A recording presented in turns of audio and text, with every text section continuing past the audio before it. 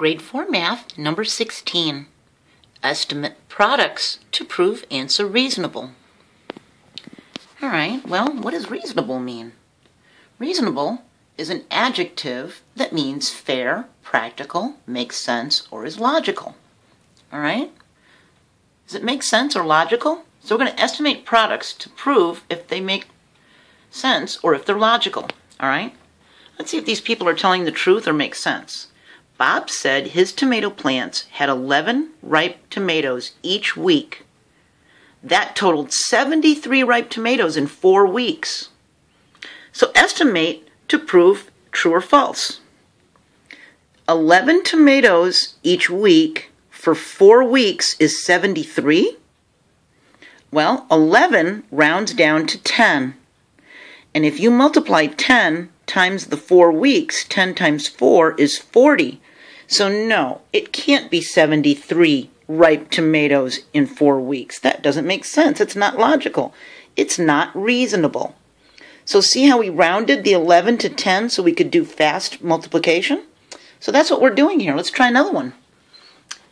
Tala said she sold 102 boxes of Girl Scout cookies every week for 3 weeks and sold a total of 306 boxes. Estimate to prove it true or false. Well, 102 rounds to 100. 100 times 3 weeks is 300. She said she sold 306. So is it logical that it's 306? Yes, it's probably true. This is reasonable. So you don't need to do the real math. You just need to estimate to see if it's close to true, if it's believable. How about this one? Kate said she had saved $96 a month for 6 months and now has $400 in her bank account. Well, $96 rounds up to 100. And if you had saved $100 for 6 months, 100 times 6 is 600, not 400. So she's wrong. She has about $600, not $400. Her amount is not reasonable. She's off by $200. That's a lot. Okay, Amal rode her bicycle 9 miles each day for a year. She said she rode 3,285 miles last year.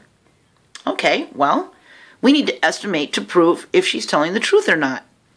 9 miles rounds up to 10. That's a lot easier to work with. So let's say she rode 10 miles a day. There's 365 days in a year. 365 times 10. You just add a 0 to the 365 and we get 3,650. She said she rode 3,285. Well, we rounded up and added to it and got 3,650. So could she have ridden 3,285? Yes, it could be true. It sounds reasonable. She rode over 3,000 miles. So yes, that's reasonable. So if you don't have time or the availability to do the exact math, you can round a number off, up or down. You can round it to the tens, hundreds, thousands, whatever is best, and do some quick multiplication to find out if an answer is reasonable to see if it's true or not. That way, you know if someone is teasing you or not telling you the truth. Just round it real quick. Isn't that great? I'll see you next video. Bye.